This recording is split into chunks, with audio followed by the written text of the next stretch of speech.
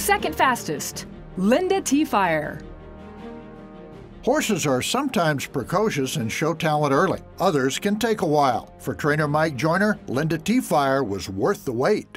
He's not a real aggressive horse, so he kind of needs a couple of 2 or 3 races to really get his mind focused, on what he's doing, and so he's just getting a little bit better all the time.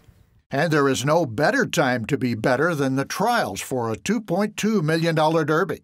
Good break from all. BP's Jumpin' Frisco immediately goes for the lead. A lot of love for Robin and a Card Party going with him. Then down at the rail, getting into gears, Linda T. Fire, followed up by Cartel's Jess. BP's Jumpin' Frisco. Linda T. Fire chases, then a lot of love for Robin and Card Party. BP's Jumpin' Frisco, Linda T. Fire. BP's Jumpin' Frisco, Linda T. Fire.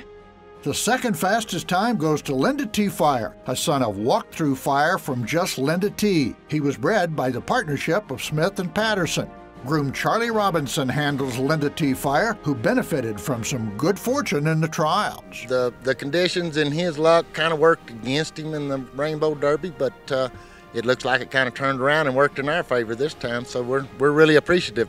The Derby could kickstart a big weekend for the Joyner family. Mike's son Cody saddles Native T. Rose in the Futurity. Joyner bought Linda T. Fire for $30,000 on behalf of Leonard Block and Mark Allen. They already know about racing luck and pulling a big-time upset. Remember a little horse called Mind That Bird?